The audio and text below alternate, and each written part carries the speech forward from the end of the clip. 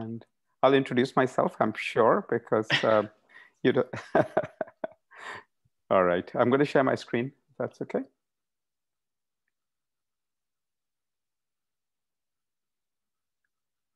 Right. Let's see if it'll let me share my screen. There we go. Okay, you should be able to see my PowerPoint. Is that visible to everyone? Yes. Okay, thank you. And please interrupt me with questions. This is, this is not anything like a formal talk. Raja, are you muted for anybody else? Is Raja muted for anybody else but me? I can hear Raja fine. Okay. Okay, I'm sorry. I'm going to have to log out and log back in. I can't hear you, Raja. Sorry no to worries, interrupt. no worries. Yeah, so I thought I would structure this like a science talk and talk about the background, motivation, before going into, before going into the work I've been involved in with many people, many collaborators.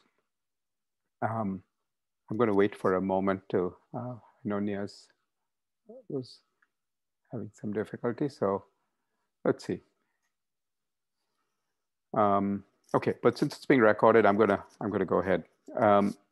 So you normally start a science talk by talking about why you took a spectrum of a supernova, or why you took an image of a galaxy, or why you did a time series photometry or modeling of a transiting exoplanet. You talk about the bigger picture and the motivation. So it makes sense for me to start by talking about that. Most of what I'll talk about today involves bringing science research from universities, from UC Santa Cruz, but also from other universities, to populations of people, young people generally, who wouldn't otherwise have experienced this research. And my motivation for doing this is because I had very limited access to such opportunities when I was in elementary, middle, and high school. I had some opportunities, and I'll point them out along the way because there were so few and far between that it's easy to point them out. But I ended up, completely by chance, getting into a grad school, getting into a few grad schools, and found myself completely lost when I was first plunged into research. This is something that became, doing research became a big part of has been a big part of my professional life. But I remember distinctly how difficult it was entering grad school and making the transition from classroom style learning, classroom style problem solving, to a research mindset. And because I didn't have the preparation as a school student, it made me more keenly aware of how beneficial it was, or it would have been for me to have had that experience, or how beneficial it is for people who have this kind of experience in high school. So that's sort of my motivation for this. And I'll talk about three initiatives. One is, this, you see the names right here, Starry Starry Night and Native Sky Watches is a collaboration. And Python and Research is something that Amanda and Kevin and a few others at UCSC have been involved in with me. And I'll talk about the Science Internship Program, which again has involved several people at Santa Cruz. The CREST initiatives, we came up with this last year, this set of initiatives. It's not one, it's an umbrella of initiatives. And let me see if I can advance my slides. There we go. The CREST initiatives, very proud of this logo. It's supposed to look like the crest of a wave, but it's also meant to be the letters CREST, if you can read them in the, in the outline of the wave. And it stands for creating equity in STEM, or really creating equity in STEAM. When we started thinking about this about a year ago, shortly after the after George Floyd's murder. And I know this is in the, I know his trial and the recent shooting are in the news. And I'm certainly reminded of, what my thinking was, what my colleagues' thinking was a year ago when we launched these initiatives. Now, it's not fair to say we launched those initiatives then. We really launched this umbrella then because many of the initiatives were already in play, and the initiatives are listed here, logos for many of them. And I'm going to focus on three of them. So the Science Internship Program, Starry Night, and Python and Research. But since I'm going to focus on those three, let me just briefly mention what the others are. The Science Internship Program I'll talk about, but so TSIP stands for teachers, bringing high school teachers into the Science Internship Program. And the CSIP is the same, but bringing community college students into the Science Internship Program. We've launched a very successful Buddies program where near peer mentoring, students who are just, who are still in high school and are slightly older than the students who are going through this research experience for the first time, act as buddies and sort of hold the hands of slightly younger high school students. We've been looking at trajectories of students who've gone through this program, and their storytelling is really important for others who are going to follow this path. The P2C2N is peer-to-peer college and career counseling. It's a network that we're starting to build up. And the Sphere network is a network of programs around the world that engage high school students in research. I'm very proud of this acronym. Sphere stands for STEM programs for high schoolers engaging in research early. And it has the right name. It has the right shape, Sphere, because it really engages programs from around the world. So Starry Night is something that really came out of COVID. The fact that we can use telescopes or have to use telescopes from home, can't actually go out to observatories, can't go out even to our campus to use the remote observing room, meant that certain innovations had to take place, technical innovations had to take place for us to use our computers to control telescopes on mountaintops, whether it's Lake on Mount Hamilton or Keck on Mauna Kea. Those are the two telescopes I've been focused on. And we started this in the fall. We said, if we're going to do this, professional researchers are going to use this telescope, and we're going to do this each from our living rooms. If we're going to connect through Zoom, we may as well have others eavesdrop and watch us do this. It's like, it's even better than, walking through a hospital and looking through a glass window to see the surgeon operating. It's even better than that because the surgeon is also behind the glass window and they're operating remotely. And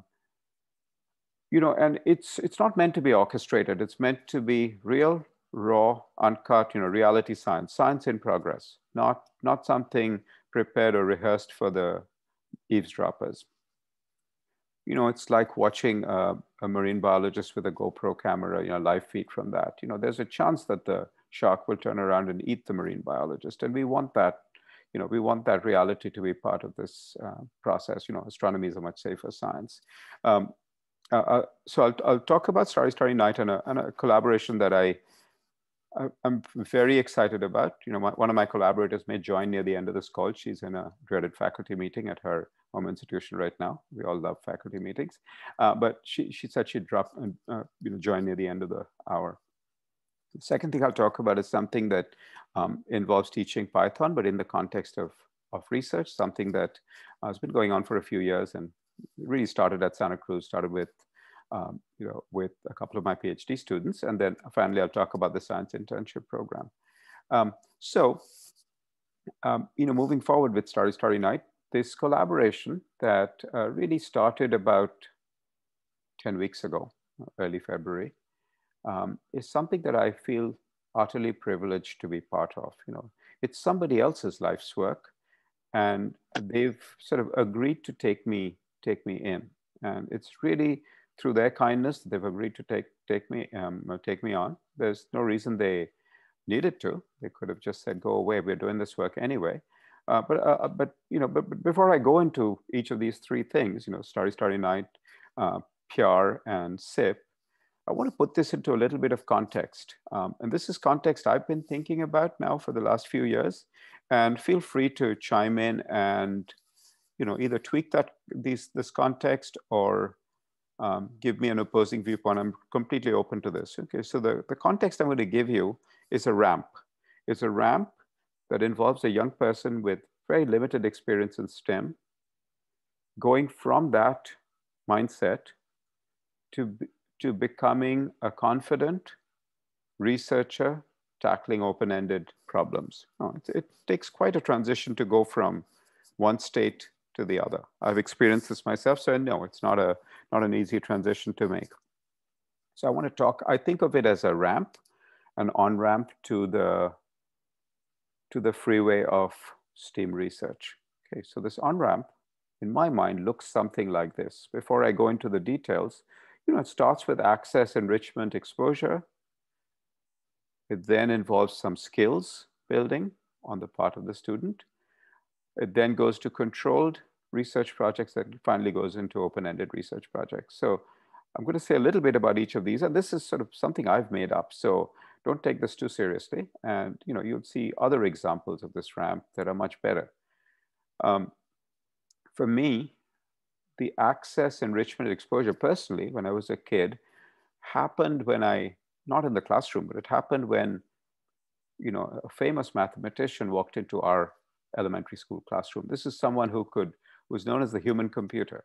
She could, you could tell her my birthday, I'm 25 years old, and my birthday is the 29th of November, 1961.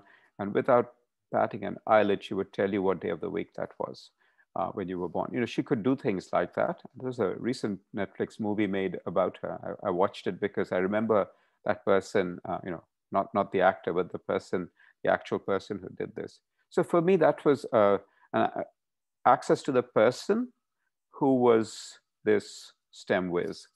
For me, it also happened virtually. I got access to someone named David Attenborough, the brother of Richard Attenborough, Sir Richard Attenborough. David Attenborough created a video series called Life on Earth. And while I couldn't travel to the corners of the globe, I could travel to the British Council, the city I was in, and I could watch this many-hour, many-segment movie series of David Attenborough going around the globe and really telling us about evolutionary biology. I should have been a biologist by that because of what what I learned there and what I learned about just the thrill of someone doing this research. Fortunately, I'd been to a planetarium before this, so I had already, stars were already embedded in my brain somehow. So it's meeting the people, it's engaging or learning about the process, not engaging, learning. It's generally a passive activity, and it happens at scale.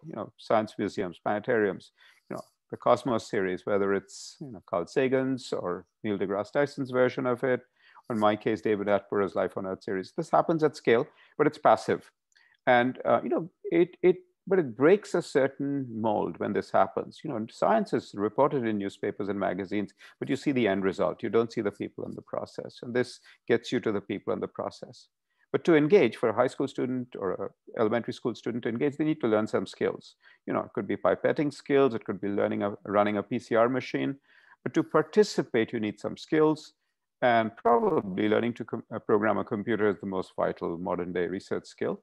And these skills, again, are taught at scale. I think of the Khan Academy and MOOCs in general are really doing a wonderful job of reaching. It's not the case that every kid everywhere has access, but this is being offered on very large scales. Then I come to something called what I'm going to call controlled research projects, and I see Bruce Margon in the Zoom room. And Bruce and I have co-taught Cosmos together on campus. And this would be an example where you take students through research projects that are no longer publishable because they've already been done, they've been published, but you can take a student down that path.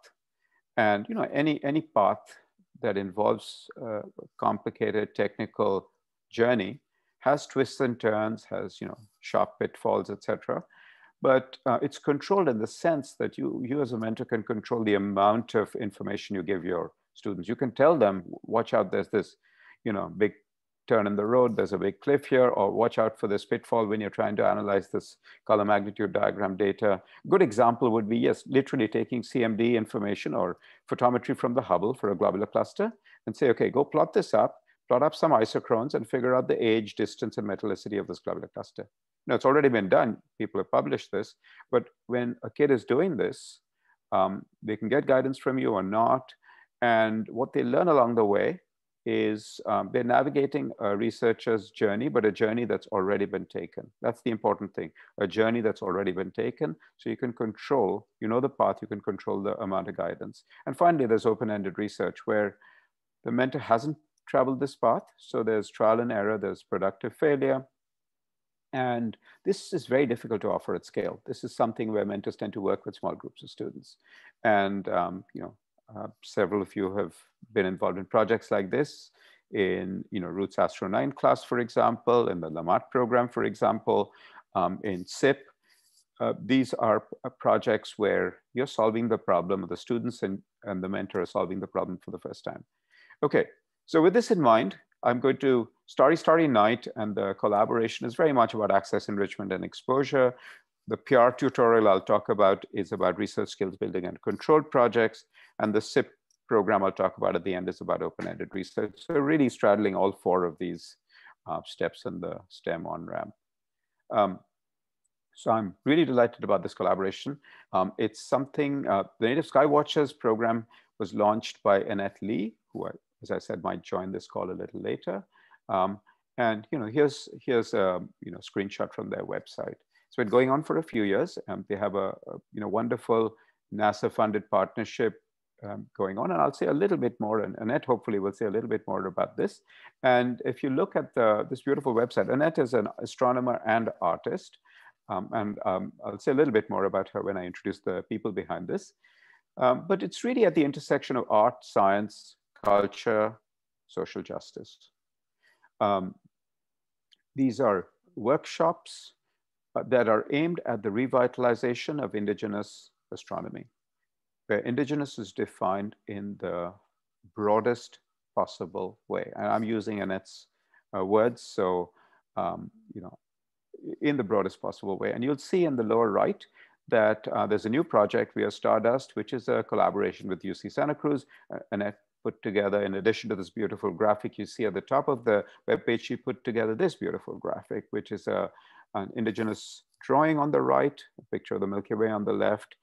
One is meant to be a representation of the other, and some modern day telescopes that are used to study the Milky Way. And we're calling this We Are Stardust because the theme is very much about the galaxy-human connection of chemical evolution and how our origin is in stardust. The people behind the Native Sky Watchers, the people I've been most directly connected to, thanks to Nia for making an introduction to Annette, or Annette Lee. She's a professor in the astronomy department at St. Cloud State University in Minneapolis.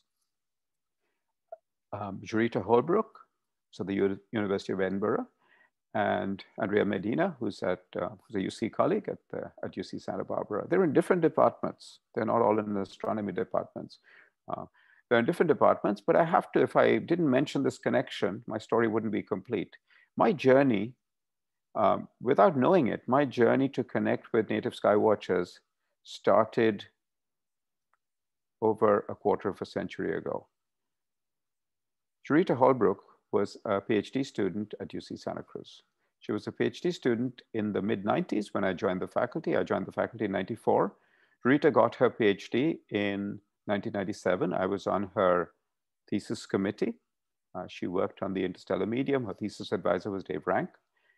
And years later, when Jurita was in South Africa at the University of the Western Cape, she was on Annette Lee's thesis committee. So in some sense, Annette, Jurita, and I are three generations, scientific generations, connected through thesis committees. We're not, I'm not Jurita's thesis advisor, Jurita is not Annette's thesis advisor, but we are connected. And Andrea Medina is a recent connection through Annette.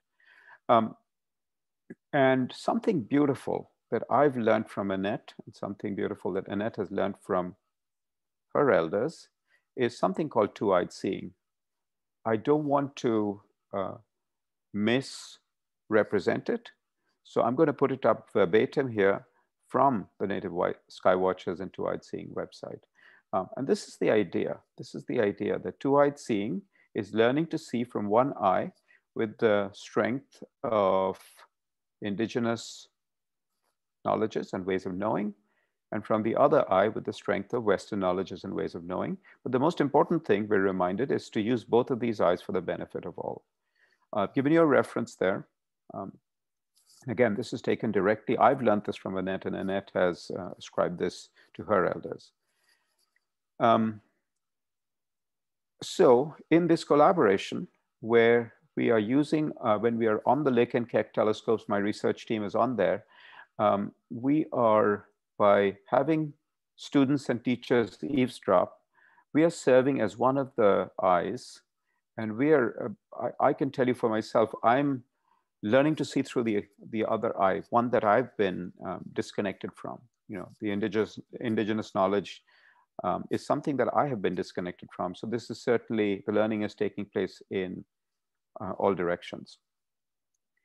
These are some beautiful graphics that Annette has put together. You see the artist side of her. These are two-eyed seeing events that have been happening already, again, through a NASA collaboration. And I believe, if I'm not mistaken, the drawing on the right is Jasmina's drawing from, this is Jurita's daughter's drawing.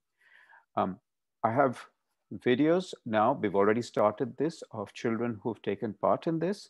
And it's really, it's giving agency to students to say that you don't have to shed your cultural heritage to take part in this. In fact, you're enriched by your cultural heritage in ways that other students who are part of this may not be.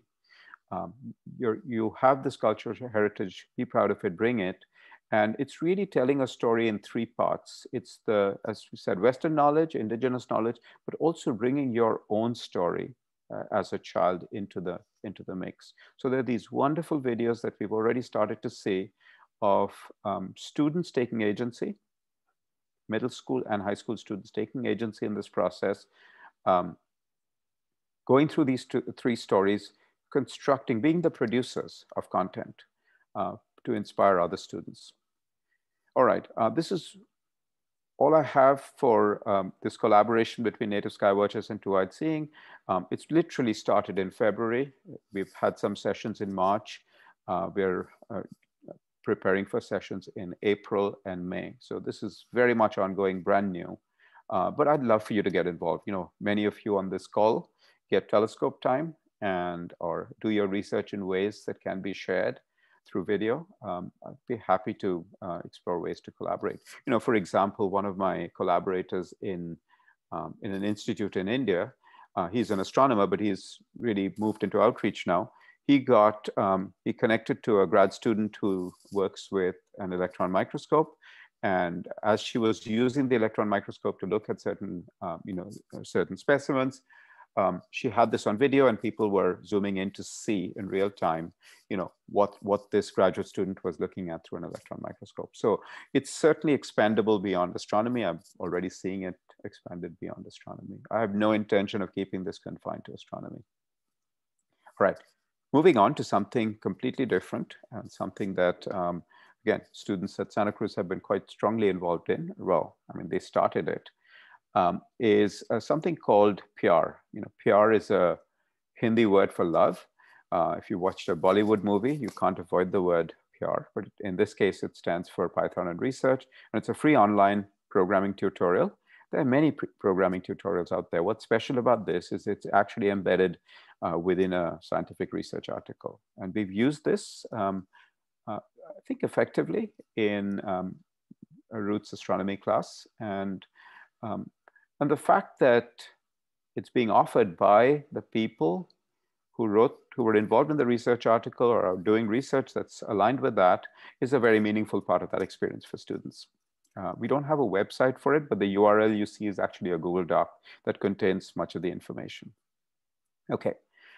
What is it? You know, so, you know, here's the paper. This is based on one paper. We are now building modules based on computational biology papers. You know, we, meaning I'm not doing this, but a grad student, a postdoc in the biomedical engineering department is actually doing something, and he's doing this in 3 languages, in English, Portuguese, and Spanish. He's originally from Brazil. So he's taking a computational biology paper, just like this astronomy paper, and he's breaking it down to create a tutorial. So this is a real paper on the Andromeda Galaxy, published 6 years ago, and almost to the day, I see. And it has plots like color magnitude diagrams. It has spectra, and it's published by Claire Dorman, who is a PhD student in our department. And but the essence of this is something that can be translated to other papers and other disciplines. So what you do is you take the code that was used to do the end stage analysis for the paper. If it's well documented, if it's well commented code, what you do is you strategically remove certain lines of code. You don't remove the comment, you remove the code. And the participants who take part in the tutorial have to restore those lines. And of course, there are many ways of getting the task done in most programming languages. And so far, we started offering this in person about probably better part of a decade ago when Claire was a graduate student. We went to an all-girls school and we were teaching this in person. And then, I guess 2.5 years ago, November 2018, we started doing this online. And that was mostly Emily Cunningham and Amanda doing this work. And there was a sudden spike in the interest level, just like there was a spike in COVID-19. There was a spike in the interest level, and it coincided with COVID-19. I think people got used to online learning. They saw that in-person opportunities were limited, and we went from getting about 100 people sign up for each of these sessions to over 800 people signing up, and we offered this in September, October last year. And there were participants from 11 different African countries, 5 countries in Latin America, and other countries around the globe.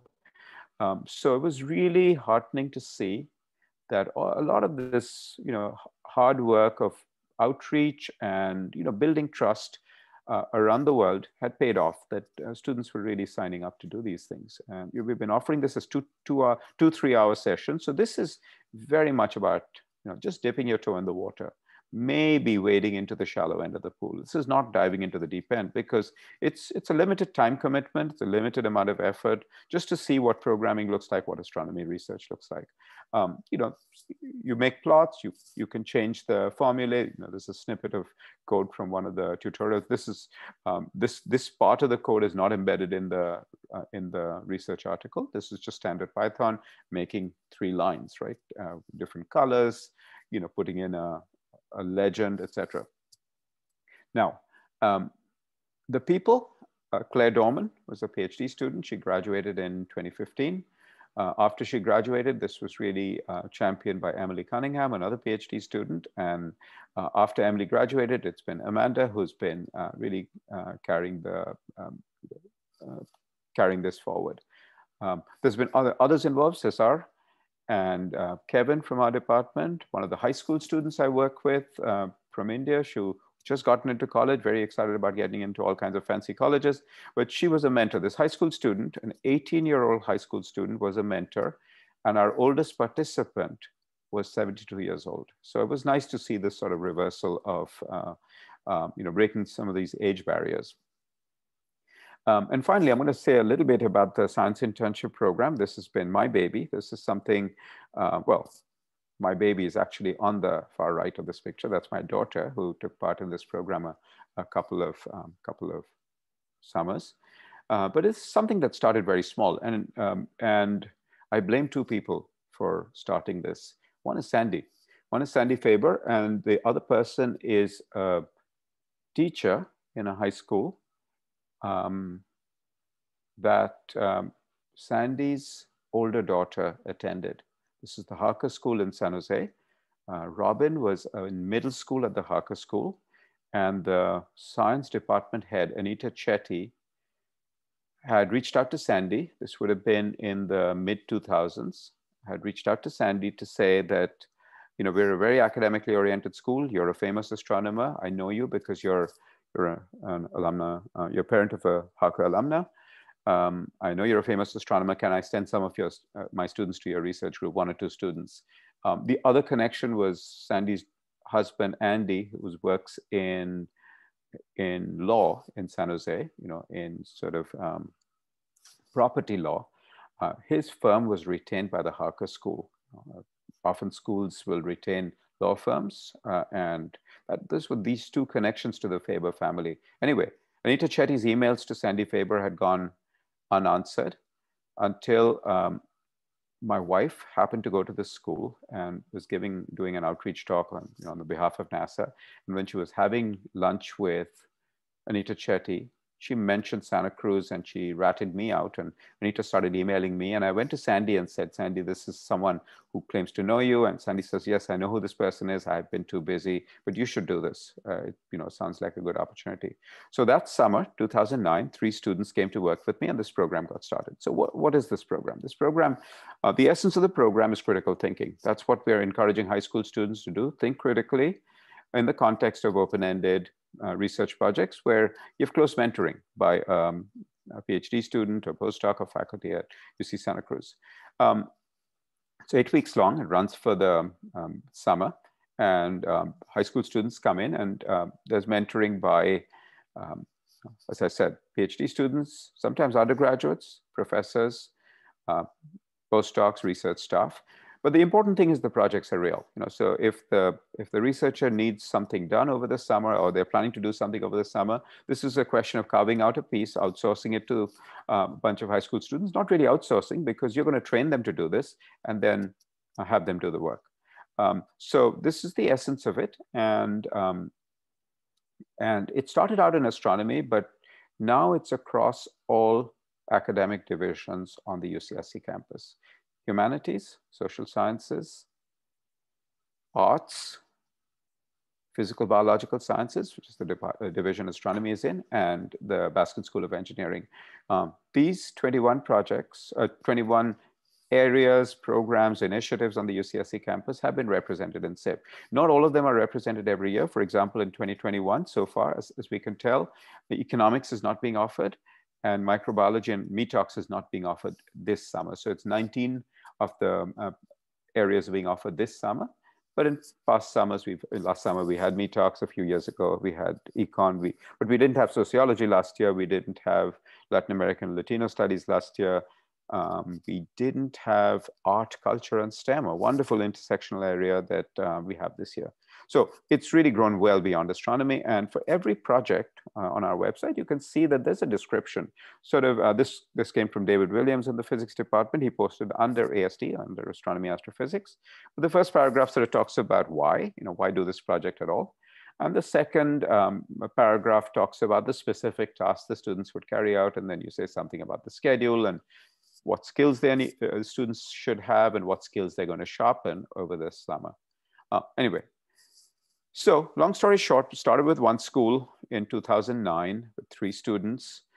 Since then, in the 12 years since then, I'm not counting 2021 because we don't yet know what our final roster of students will be, but there's been 202 high school students represented from mostly from the Bay Area, but from schools from other parts of California, other parts of the country, other parts of the world. And we've built up these wonderful partnerships with schools that serve at-risk students. And so we built up this trust and partnership with about 20 schools and after-school organizations. One of the biggest ones is College Track. Another one is Peninsula Bridge. A third one is called Minds Matter San Francisco. And they're different. One of these organizations is really focused on first-gen students. Another one is focused on students of color. A third one is focused on low-income students.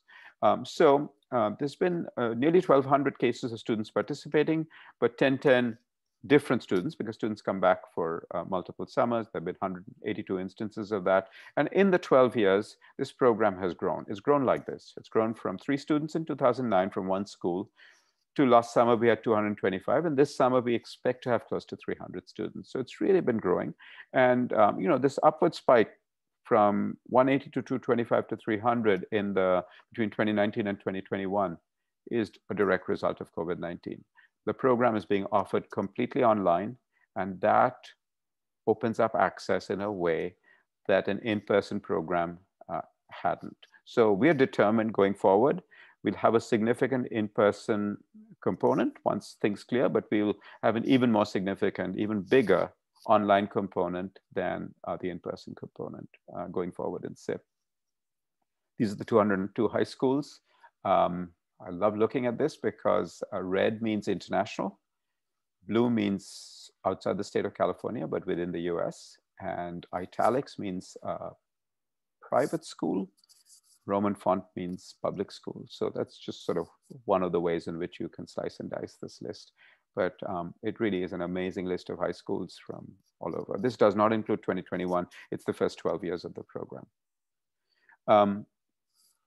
I'd like to say we've had a gender imbalance in the program. There have been more, more students who identify as female than students who identify as male every year in the program, except for the first year. The 3 students, there were 2 boys and 1 girl that first year. Ever since then, the balance has been in the other direction. And there's been a very strong focus through partnerships and other recruitment, students who faced serious societal obstacles. I've listed categories here, but it's much more complex than that, right? This doesn't even begin to capture obstacles that students face. We have a fantastic scholarship program. We've had wonderful support from people all around the Bay Area. Google has become a big supporter, so has Amazon. They give us corporate donations. We've had individual donors. It's about $1 million program. It's a nonprofit program, but the overall budget is a little over $1 million. That's how much money comes in terms of program fees and donations. Program fees only from families that can afford it. About a third of our students are on need-based scholarships. And but you might wonder, where does this money go? Where does $1 million go? About 40% of that goes to graduate students on the campus to pay for part of their summer stipend. So SIP offers a stipend to mentors, and so this is where a lot of this money is going. And in astronomy, that may not mean very much. $300,000 is a lot of money, but $400,000 is a lot of money. Most of it goes outside astronomy. Oops. I don't know why, but can you still see my screen? Can people still see my screen? Sorry. Yes. Okay. Yes, we can. Okay, something rebooted on my, something drastic happened on my computer, but it didn't affect PowerPoint. Okay, so anyway, so there's been a lot of corporate and individual support for this program, and it wouldn't have grown without it. In fact, I was on sabbatical at Google 6 years ago, and to really help build this program, and they provided me the space, the money to do this. We of course thought a lot about whether what kind of impact this kind of engagement is having on students. So a few years ago, a couple of psychology researchers, Professor Cam Leeper was the chair of psychology for many years before stepping down recently. His PhD student, Christy Starr, and he were SIP mentors. They would take on students, high school students, and mentor them on research projects. But their area of research is looking at what factors affect students' sense of belonging in STEM. That is their area of research. So they decided to do something fairly reflexive, which is to say, we will have our students work on SIP data. We want to understand how the SIP program is affecting students' sense of belonging in STEM. And they found that, they were using, methods that professional psychologists use in their academic research, and they saw increase in STEM interest, increase in STEM confidence, and they found that this was especially prominent in students who room to grow, students who are more likely to be from historically excluded backgrounds, and they identified factors. Obviously, participation rather than observing was one of the key factors that caused these increases in interest and confidence, but also feeling recognized as a scientist, being asked by the mentor, what do you think of this plot, or what is this telling us? These were important factors. This is actually the last of my content slides. I wanted to end by reminding you of these 3 initiatives. And I can tell you that the first collaboration, I've said this to Annette many times, that is the most significant collaboration I've been involved in my 35 years as an astronomer. So I'll stop here, and I'd love to hear questions. I'd love to encourage people to think about whether they'd like to participate and how they'd like to participate. So I'll stop sharing my screen so we can look at one another. And I see something in a chat, so let me go there. Oh, okay. Thanks, Harry.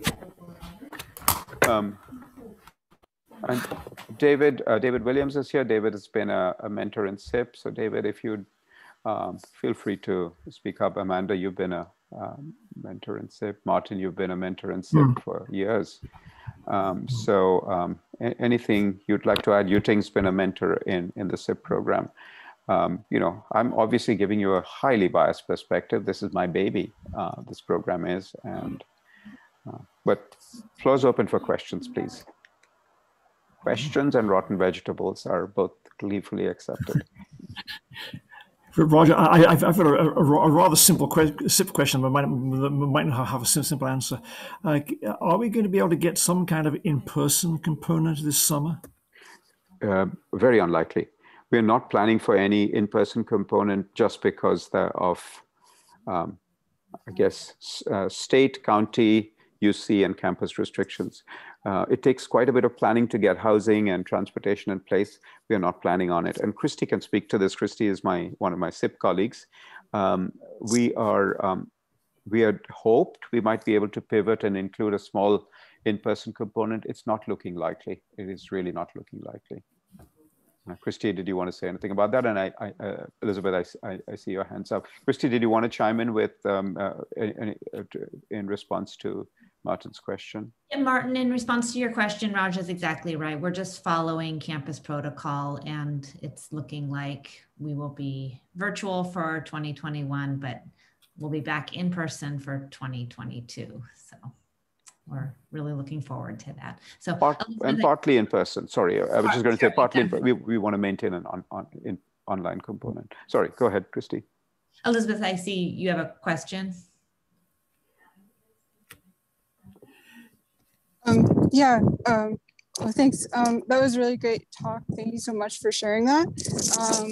And I was wondering your thoughts regarding this idea of like having a research project that you work a student through that already exists. I thought that was a really interesting idea.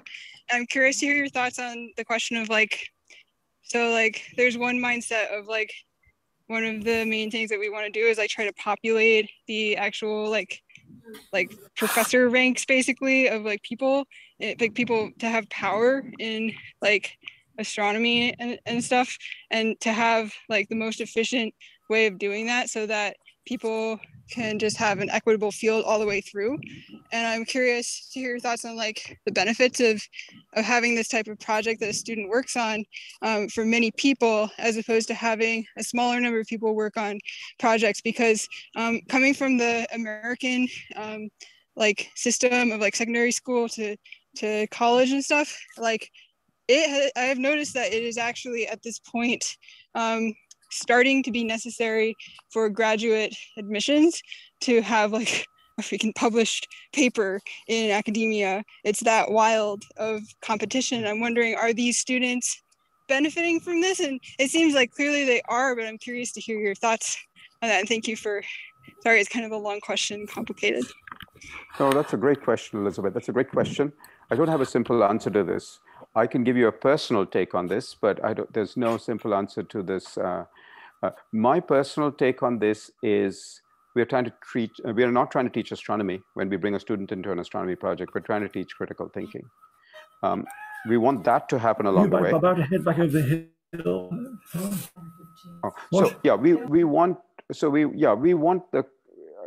I see critical thinking or practicing critical thinking in a real world context as the essence of this program. The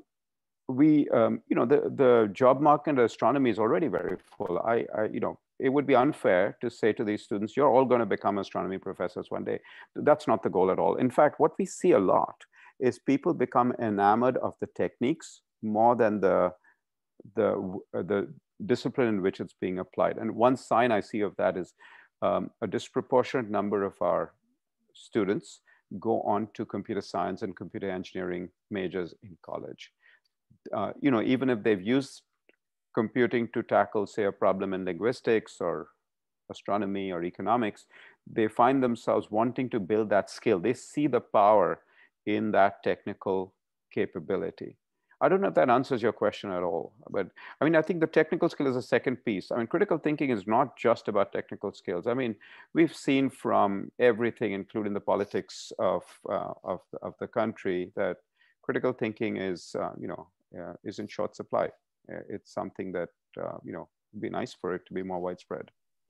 I think that's a really interesting answer, and I don't know if it answers the question, but I think the question is an extremely complicated and difficult one, so I really appreciate that. And I guess I have like a follow-up question, which is like, when you talk about like critical thinking skills, like I think I definitely agree with you, and I understand what you mean when you say that, because I think there's definitely a set of skills, it's like critical thinking skills, that are really useful to have, whether you're a scientist in academia or a data scientist or what, but and just to be generally employable. But at the same time, I'm not sure how to really say that concept, because I feel like people have a lot of critical thinking skills just like from living their lives, like.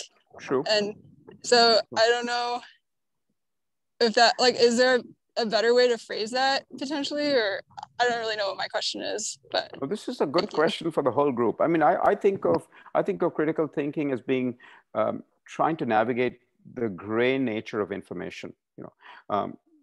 Facts and fiction are not in black and white. They're not. And trying to navigate that, the very large gray, is the thing I think of when I'm thinking of this. But each of you has your personal experience with critical thinking, and I'd love to hear other perspectives. Thank you.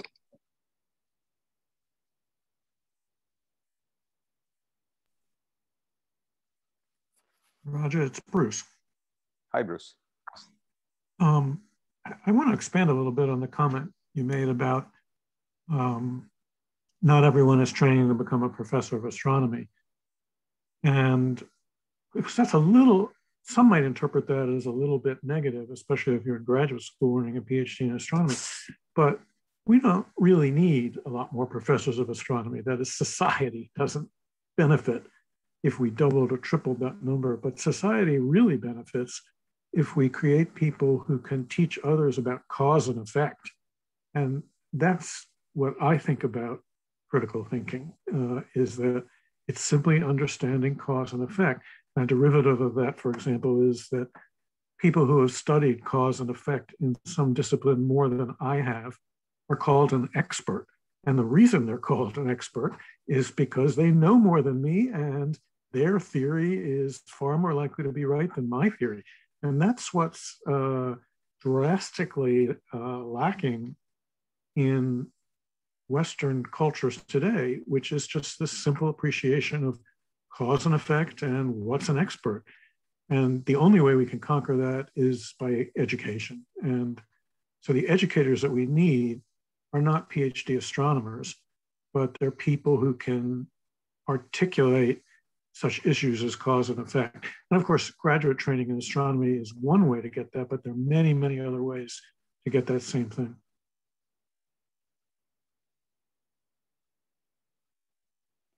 I just want to give a shout out to Cesar, who just joined, because Cesar has been quite involved in the mentoring for the Python and research tutorial.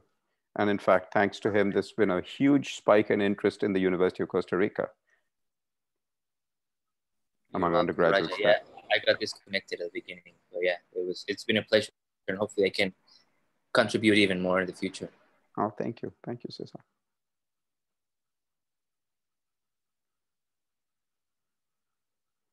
By the way, Raja, I noticed that with some pride, my high school of 60 years ago was on your list of remote participants this year.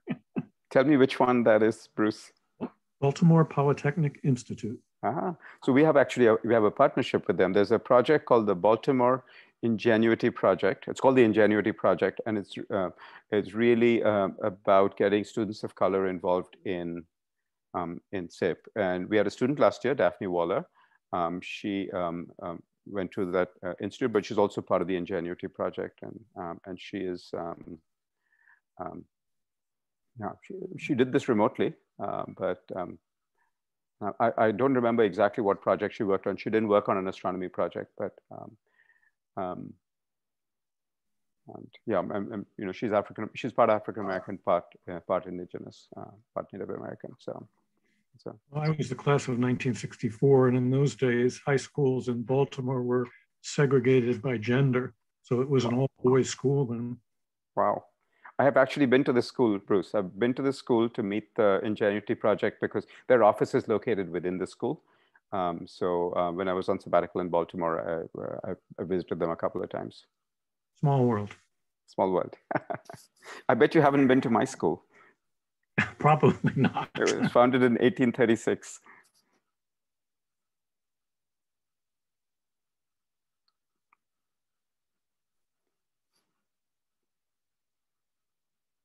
No, and I know I've said this before to the SIP mentors here, like Yuting has heard me say this, and Martin has heard me say this. You know, the mentors in the program are the lifeblood of this program. And Annette has just joined. Annette, welcome.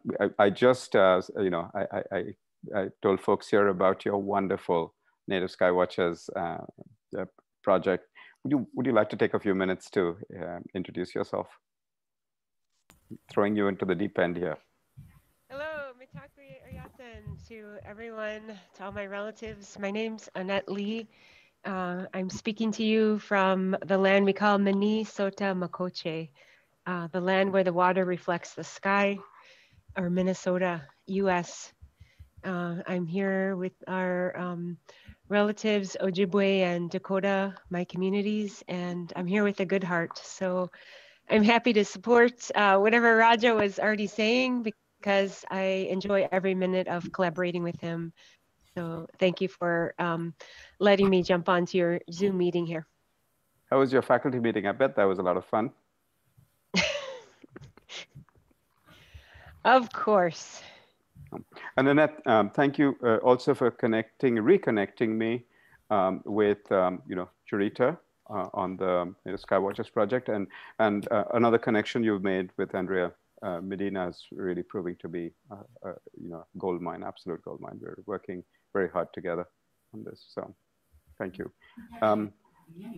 Annette, did you, so I know that you are, you know, we're getting ready to get students involved in on Nights on the Telescope later in April and in May. You've had some personal experience with this now. I'd love to hear your just a quick perspective on what it meant for the students who took part in this. What did they go away with?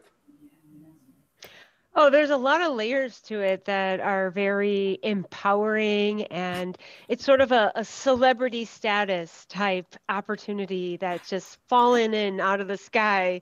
And students are, and teachers, educators are amazed. I think in terms of the eavesdropping on the astronomer, the pajama party, it's something so far out of their norm, what would regularly be, you know, something they would have access to, that, you know, just that in itself it's something, an adventure.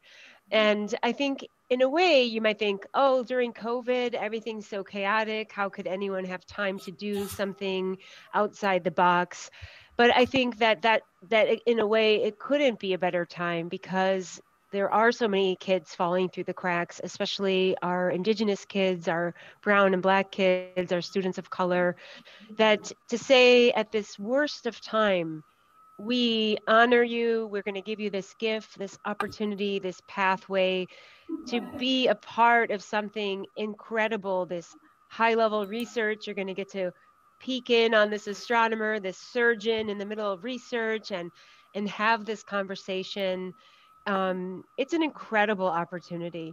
On top of that, for them to be able to create content, to be the producers in this art, culture, science project, that's incredibly empowering, because, you know, for so long, their voices have not been elevated. Their voices have been dismissed or, you know, invisible. And so all of a sudden flipping the whose voice is heard, and having Indigenous students participate in creating their own Indigenous content and telling their stories. it's incredibly powerful. And I think that's why we've had so much demand in such a short time. This has just exploded with interest and people just coming out of the woodwork wanting to jump on the bandwagon. Thank you, Annette. One of the schools you've connected me to, and a school teacher, Barbara, is at the Volcano School on the Big Island in Hawaii. And the teacher and students really jumped at this opportunity. And it's really sad to say that those students and those educators really have no access to Keck. They have no, at least that's the perception, that this is a telescope on, on our sacred mountain, and on the same island, but we don't have access to it. So this is something that's going to be deeply meaningful for the students and educators, and of course for us researchers as well.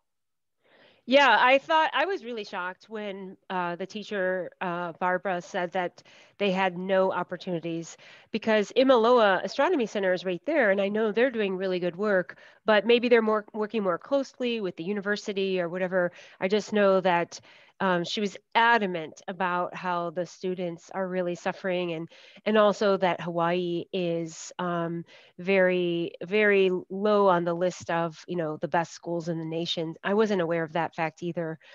So for both of those reasons, and a very high percentage of Indigenous students at the Volcano School, and they are literally next door neighbors to the telescopes there at Keck. So well, her budget was shocking. The fact that she's given $400 for the year for her whole classroom, that's her budget. That alone tells a story.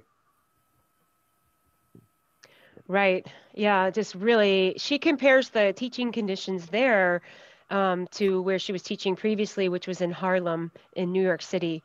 So, she's saying that she herself as a teacher was really shocked that it's really her job as an educator there is so low paying.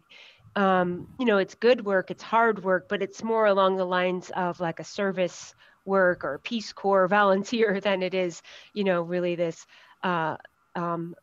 valued position. But in spite of that, she is giving 200% because she sees the value in this project. And luckily, I think the really beautiful thing is when we work with schools, especially in that model, they're able to get the resources right from the school. So it's a thing about being insiders and the community that's already there. So the network of, somebody's teaching science, and somebody else is teaching math, and somebody else is teaching social studies, and someone else is teaching dance or film, and so you've kind of got those resource people there, but it's like they haven't had many opportunities or no opportunities to really connect all those resources and the talents of the people at the school and really give this unique kind of interdisciplinary project to the kids. And I think that's what people are really responding to. In fact, Kate said that she had been waiting for her whole life for this kind of opportunity, that this was exactly what the kids and the teachers needed. She is really excited. And I thank you. I want to be respectful of the time. It is exactly 3 o'clock. So thank you for joining again. Thank you so much for joining. Your perspectives are, I've already said to the group that my collaboration with you is the most meaningful thing that's happened to me ever. So really appreciate it. And thank you all for coming to this. I'm gonna, we are at the top of the hour. Happy to talk more offline with people. Love that. Take care. Pilamia, thank you, Raja. Bye. Thank you, everyone. Thank you for joining. Thank you, Raja. Thank you very much. Thank you very much. Take care.